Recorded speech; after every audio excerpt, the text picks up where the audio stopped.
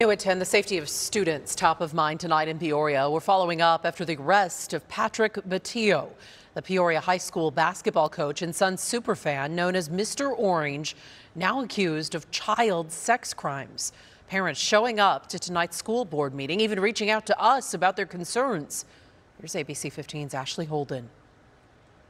Valley sports fans and community members left shocked this week, learning the allegations against Peoria High School basketball coach and Suns superfan Patrick Batillo. Good morning, Patrick Batillo, 1215-86. Many know the 37-year-old as Mr. Orange, but Wednesday he appeared in court in an orange jumpsuit. Batillo accused of using Snapchat to contact at least one male student and offer them money in exchange for sexually explicit videos and pictures. Thank you to our administrators at Peoria High School, the Peoria Police Department, along with the school resource officer for the reporting and investigating. Thursday at the Peoria Unified School District Governing Board meeting, board members addressing not only Batillo's arrest, but also teacher Holly Holgate.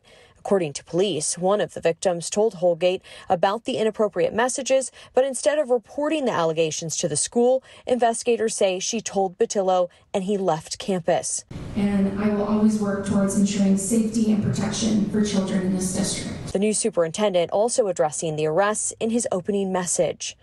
I want to emphasize that our district is fully cooperating with law enforcement partners in their investigation, and we will work tirelessly and collaboratively towards our commitment to the safety and well-being of our students. Parents and community members packing the meeting Thursday, many speaking about the arrests and concerns about safety at school. It may be that we need a full investigation at that high school, or maybe in general, as people are speaking tonight. We need to set an example that it is not okay to abuse children.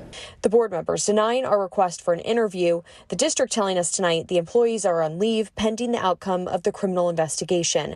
We did send more questions to Peoria Police after hearing concerns from viewers.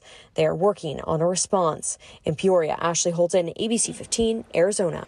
Peoria Unified says Patrick Batillo began coaching basketball in 2019, and he did pass a background check. They say until now, there were no reports of misconduct brought to their attention from parents, students, or community members.